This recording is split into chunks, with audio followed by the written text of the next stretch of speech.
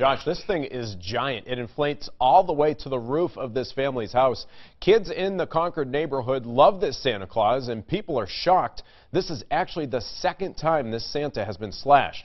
Well, the owners say they can see some humor in all this, but in the end, they say it's uncalled for and, frankly, a disturbing crime.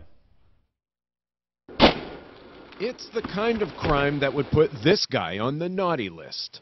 I would hope there would be coal in that stocking. The Semcos live on Ridge Road in Concord. Every Christmas season, they blow up their 20-foot-tall inflatable Santa Claus. Maybe a little tacky, but it's still, you know, a little community thing. 2 days after Christmas, at 4:30 in the morning, a young man took all the joy out of their front lawn. It was all caught on camera. He walks up to the lawn ornament and slashes it with either a knife or some other type of cutting instrument, and then walks off into the night.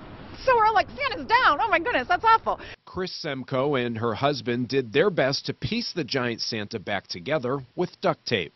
Almost like a C-section scar, not to be too graphic, but it was almost, yeah, he has a little scar on his belly. The Semcos got the footage thanks to a surveillance camera they installed this winter. It's not the first time Santa has been victimized. On Christmas Eve 2013, the Semcos say someone slashed Santa in the back. They put the camera in their tree to see if it would happen again. It's sad. I mean, there's some anger management out there, either against Christmas or against inflatable Santas or something.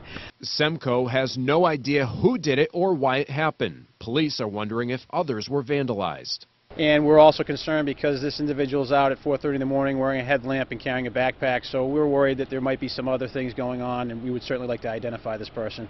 And as for next year, Semco says her kids want to get a blow-up snowman, but after this, she's not so sure. But I'm like, yeah, we're going to probably stay away. Just lights.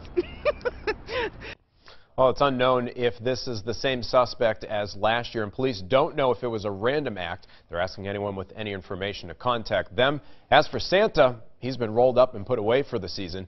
His return next year is questionable. Live in the studio, Mike Cronin, WMUR News 9.